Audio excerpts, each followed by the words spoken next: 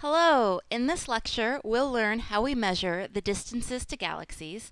We'll also see how Edwin Hubble proved that galaxies are distant objects, far beyond the Milky Way, and why he has a law named after him, Hubble's law. Less than a century ago, we did not know the distances of even the nearest galaxies. There was debate to whether galaxies existed beyond the Milky Way. Discovering ways to measure distances to the farthest celestial objects led to a paradigm shift in our understanding of the universe. This is our problem, summed up here. Brightness alone does not provide enough information to measure the distance to an object. A bright star could be bright because it's nearby, or it could be bright because it's intrinsically luminous. To determine astronomical distances, we depend on a chain of methods in which each step allows us to measure greater distances in the universe. We've already discussed using stellar parallax to measure distances to nearby stars. Measuring parallax requires the precise Sun-Earth distance, the astronomical unit.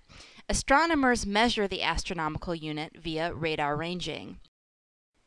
In this method, radio waves are transmitted from the Earth and bounced off of Venus. The round-trip travel time allows us to calculate Venus's distance from Earth, and from that we can work out the length of an astronomical unit. Therefore, radar ranging measurements of the astronomical unit represent the first link in the distance chain, and parallax measurements of distances to nearby stars represent the second link. Once we have measured distances to nearby stars using parallax, we can begin to measure distances to other stars in the same way that we might estimate the distance to a street lamp at night. If the street lamp does not look very bright, it's probably far away. If it looks bright, it's probably close. We can measure the apparent brightness of a street lamp. Then, if we know how intrinsically bright each lamp is, say for example 1,000 watts, we can use the inverse square law to calculate the distance. We can use this technique to measure the distance to any object with a known luminosity. Astronomers call such objects standard candles. An astronomical object can be a standard candle only if we have some way of knowing its true luminosity. Unfortunately, most astronomical objects are not marked with a wattage label. A main sequence star is one example of a standard candle. Consider our Sun. Any star that is also a main sequence star with the same spectral type, G2, should have about the same luminosity as the Sun. We can measure the star's apparent brightness and then use the inverse square law to calculate its distance.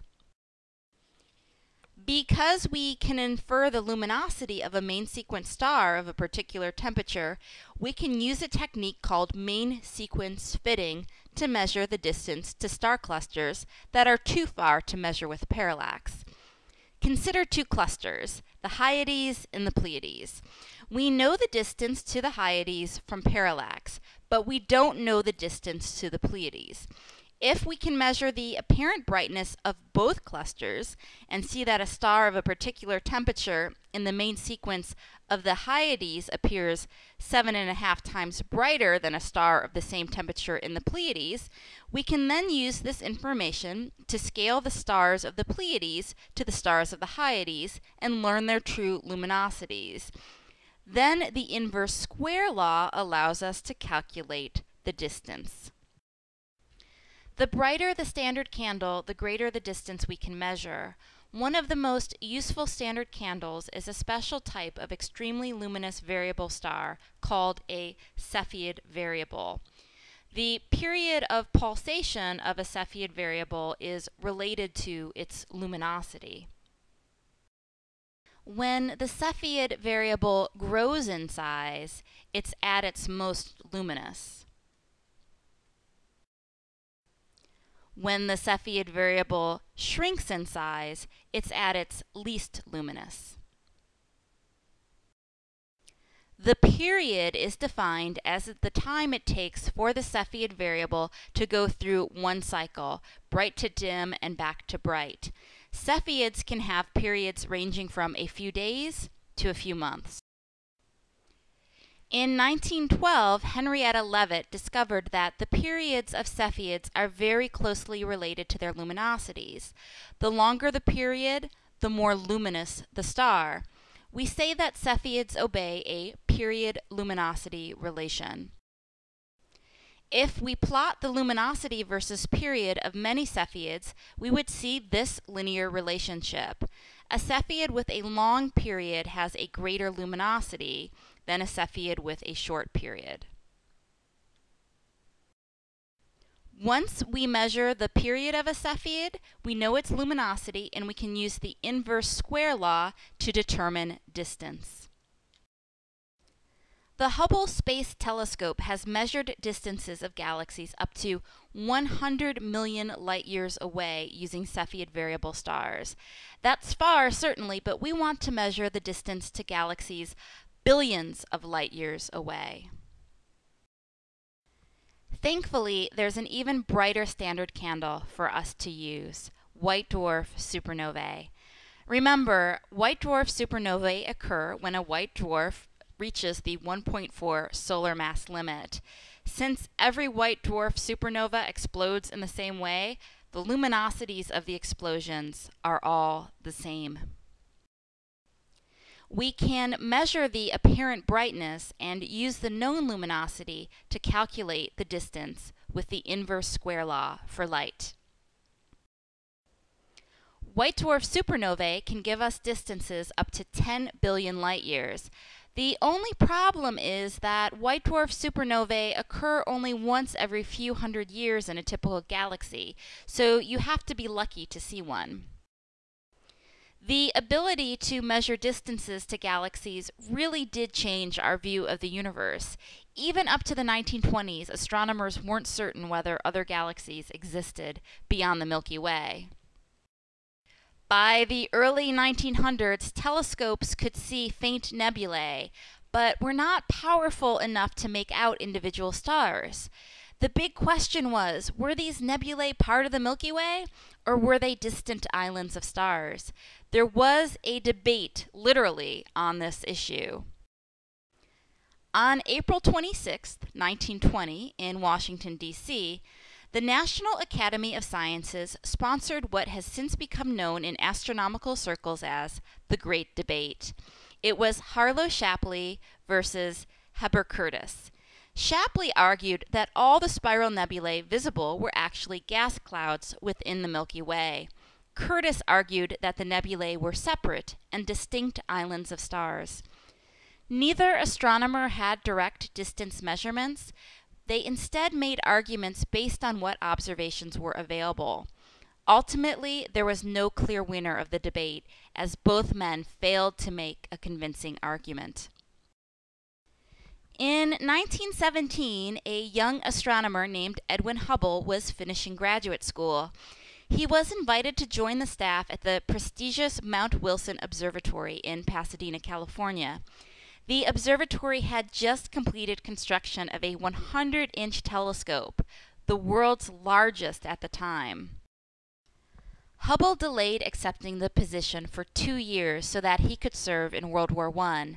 But once at Mount Wilson, Hubble began observing the spiral nebulae that were the source of so much angst in the astronomical community. With the 100-inch telescope, he could actually resolve individual stars in the Andromeda spiral, suggesting that it was indeed a separate galaxy. Even better was when he could make out Cepheid variables in Andromeda. He used Henrietta Leavitt's period luminosity relation to estimate the luminosities of the Cepheids, and from that he was able to measure the distance to the Andromeda galaxy. And although Hubble underestimated the true distance by about half, he still found that Andromeda was far beyond the Milky Way. The Andromeda Nebula was in fact a separate galaxy. This marked the beginning of a paradigm shift on how we viewed the universe. With this measurement, we learned that our Milky Way is one among many islands of stars in a vast cosmic ocean. Hubble's Andromeda Galaxy distance measurement set the stage for an even greater discovery. Hubble continued to measure the distances to other galaxies and, in the process, found something very interesting.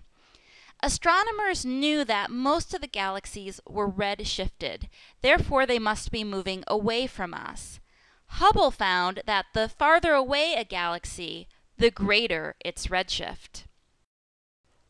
Here is Hubble's plot of velocity versus distance.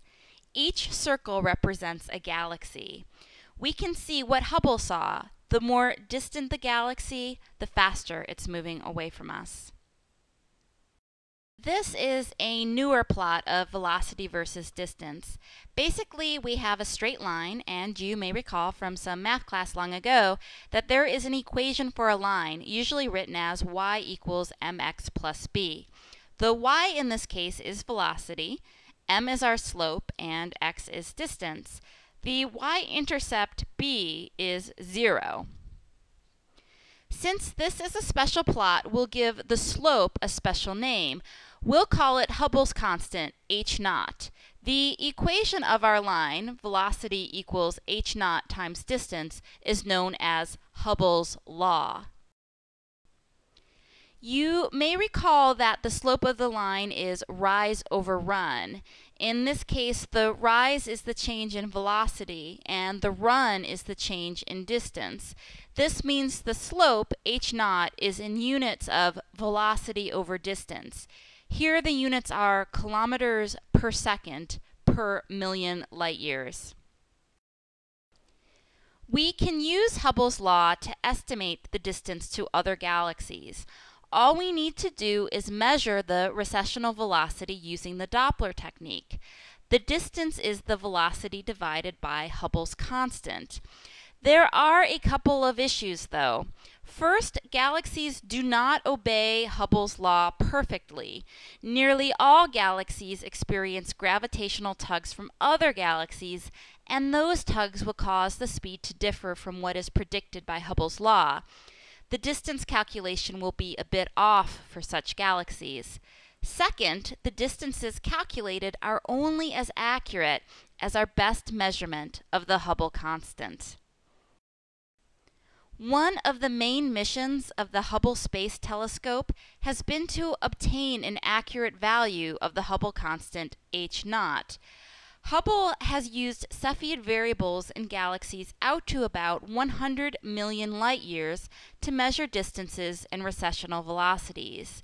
There are other techniques, and currently the accepted value for the Hubble constant is between 21 and 23 kilometers per second per million light years. We covered a ton today, so take a break, get a mocha or a chai tea. We'll come back to Hubble's law next time, and we'll see what it implies about the origin and fate of our universe.